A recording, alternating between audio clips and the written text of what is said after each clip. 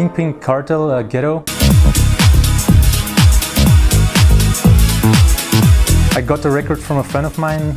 His name is Sander Brabander, aka Cabane, and I played like all of the times because whenever I play it, people are going mad, and when you hear me playing it, you know I'm having a good time.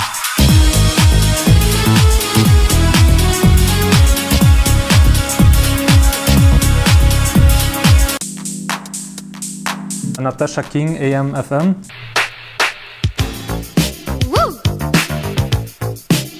Slow, down-tempo vibes, but it's really catchy, and every time I play it, people are starting to dance, so for me that's a really good warm-up record.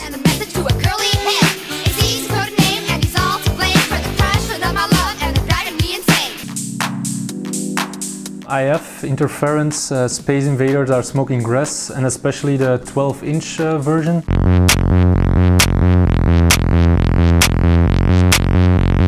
When the vocals hit in, the crowd is always going crazy and they sing along, and that's for me like the best example of a peak time record.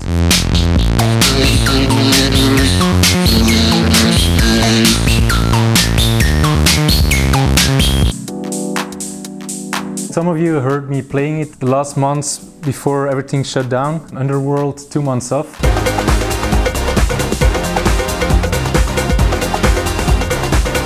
I always hope the light engineer in the room understand my message. It's really nice when they sing, bring the lights in, and the lights go on and everybody's enjoying themselves. And yeah, that's for me a great record to end a set with and also a night with.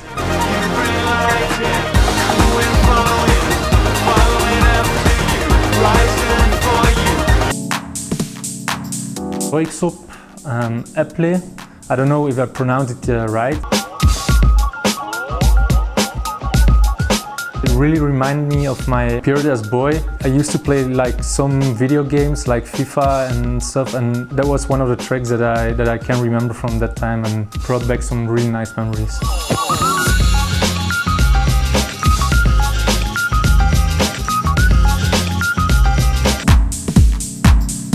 Tons of Tones, Activa. Tons of Tones is Steve Ragmat, a Dutch producer, most of you will know. The bass line is just insane.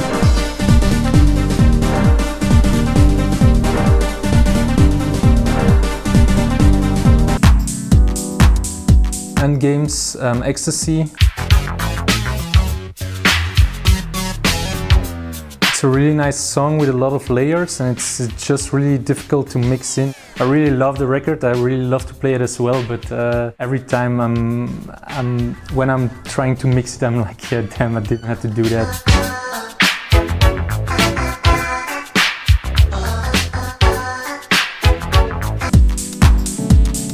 It's various artists on Music from Memory. It's called Virtual Dreams, Ambient Explorations in the House and Techno Age. A lot of big artists on it, and it's compiled by Jimmy Tiller, also a DJ I really love.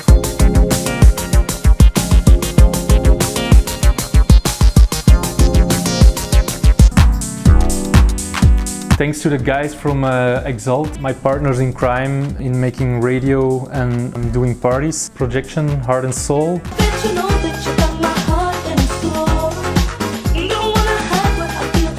I played it from September till now every day, like 2 or 3 times. We really have to appreciate at this moment that we can listen to music and just have some good feelings afterwards and just enjoying it to the fullest.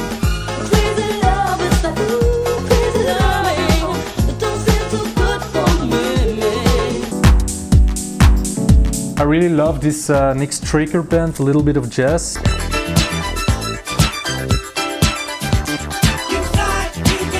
It's a disco track and it was played in big clubs like Paradise Garage, but it's still sounding so fresh, and every time I play it I'm also getting goosebumps, and yeah, for me that's a record I really would love to have composed.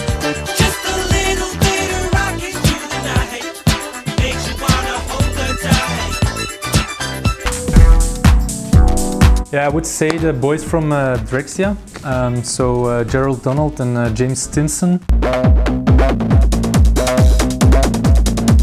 Both their project as Drexia and their solo projects are all like really big inspirations for me. Whenever you hear me play, you'll probably hear some of their tracks in my set.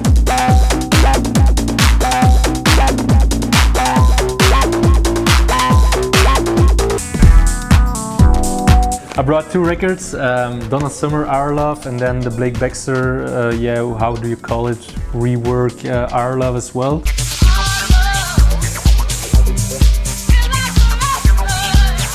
It's a record I really can remember from back in the days when I was throwing my first parties, and some of my friends were also playing them both. So first you played like the Blake Baxter thing, and then afterwards you played like the original Donna Summer, and yeah, that always created like a nice atmosphere on the dance floor. And to set your weary mind at ease.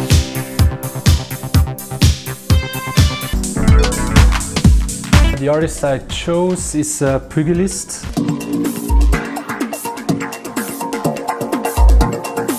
It's an Australian guy who has releases on AD93, formerly known as Whitey's Witties, and he also has records on Nou is Klaar. Yeah, I really love his stuff.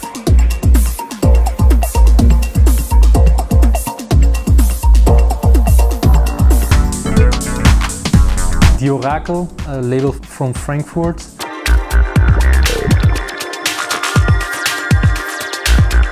Whatever they're bringing out, it's always something different, but they have like the right vibe and the right things around it. They also do like Oracle casts where they invite people to compose a YouTube playlist with their favorite videos. So that's also something you can do in COVID times, in lockdown times.